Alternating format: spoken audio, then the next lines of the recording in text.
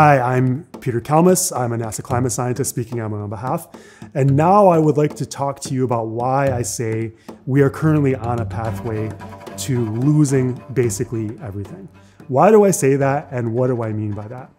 Well, you may have noticed that a lot of climate impacts are getting pretty bad now because of global heating. So as the planet gets hotter, we see worse storms, we see worse heat waves, we see worse wildfires and the smoke that comes with them.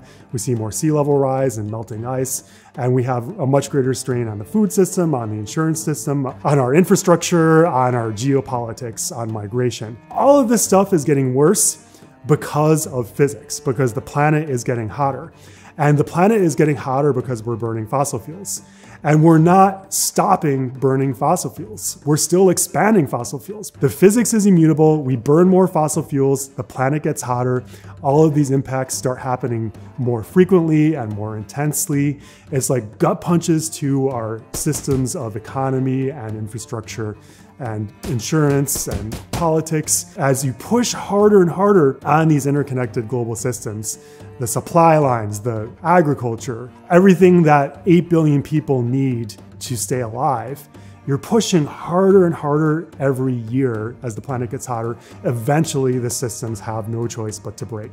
They were not designed to handle this level of impact from all of these disasters, these climate catastrophes that are getting worse and worse and worse. That is the nature of trends.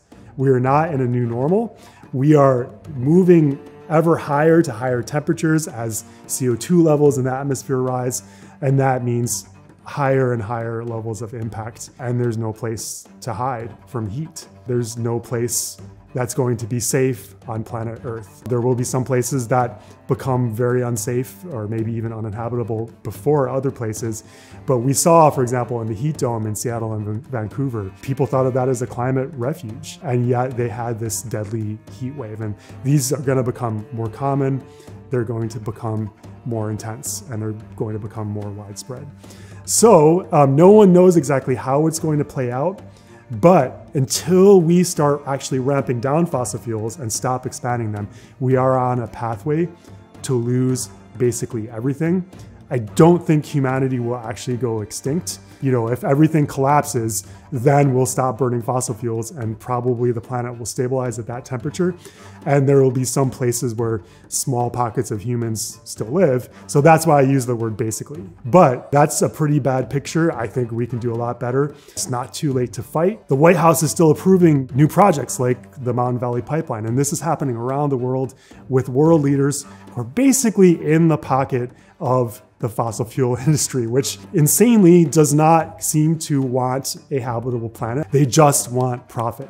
They're looking for bigger bank accounts, for more power, and they're just not caring about the future, which is very weird because we're all in the same boat, which we can call planet Earth, the pale blue dot. We're all on this planet together.